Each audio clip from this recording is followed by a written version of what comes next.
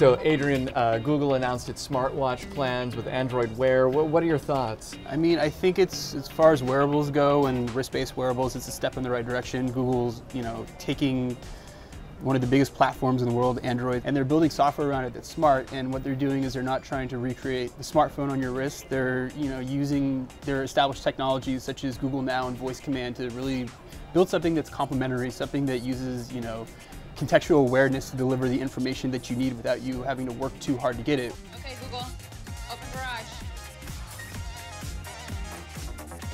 Right, and you said in your story that it's like Google Now on your wrist. Is your wrist really the right form factor for Google Now, or is there anything that you think it will do that your smartphone can already do? I mean, your smartphone can do a lot of this, but the whole idea is if you're on the go, walking around, if you're on the train, Google Now can, determine your location, determine what you're doing, and then it can be like, hey, if I know you're trying to go here based off of your past habits, or here's a list of things to do in your exact area, and so it can do those things, and when it's on your wrist, it's a lot quicker and easier than just pulling out your phone.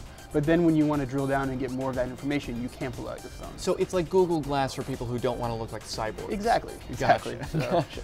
And obviously, I think there's a lot there that's attractive on the business side. Yeah, I think this makes a lot of sense for Google. They are really trying desperately to get this mobile thing going, right? Mm-hmm. They understand search on the desktop. Right. 96% of their revenue comes from search. The problem is that mobile advertisers right now, they're not really ready for any of this. They know that people are clicking on ads more, but they don't know that that translates into sales.